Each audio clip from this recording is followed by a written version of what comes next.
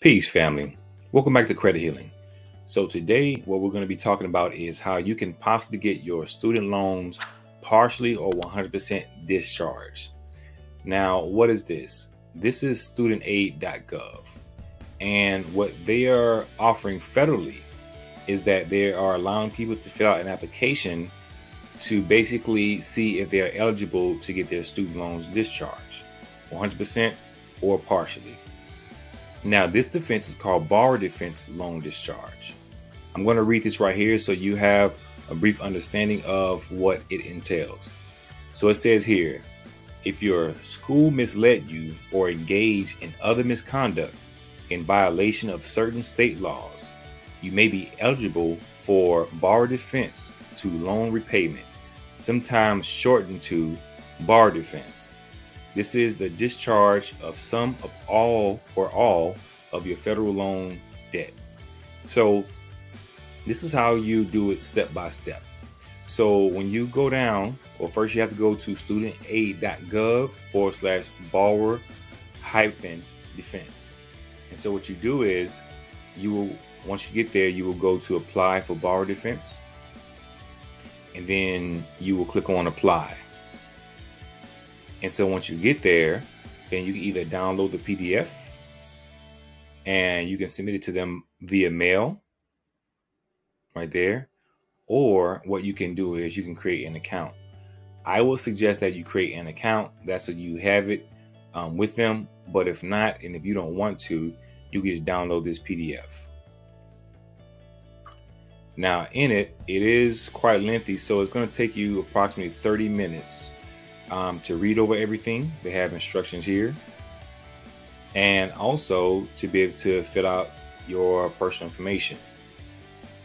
And so when you scroll down, they're going to ask you for documentation and any information pertaining to your student loan before they will basically let you know if you're eligible or not.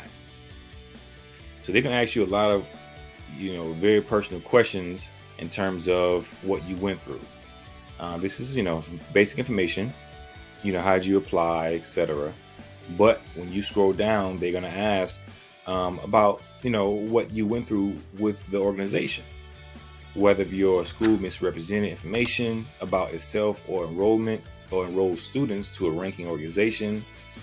Because a lot of these student loan agencies, they lie about the enrollment, about what they will be able to do after they finish the university. Some of the universities have shut down in the middle of the semester or even afterwards, and therefore the students, their certificate has been basically null and void and they can't even use it. So they went into debt to basically try to obtain knowledge and skills, but then they weren't even able to use it because the university or college basically fell short.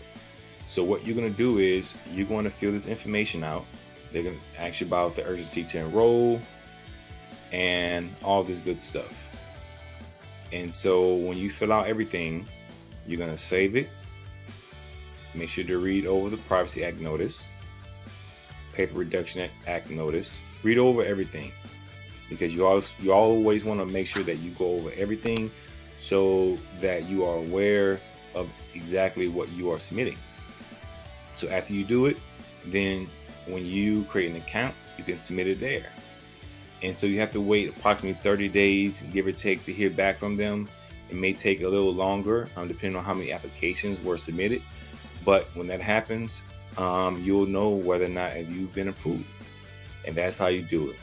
All right, family. So if you have any questions, feel free to reach out to me at credithealing@gmail.com. If you're ready to get started, go to www.credithealing.org. Peace.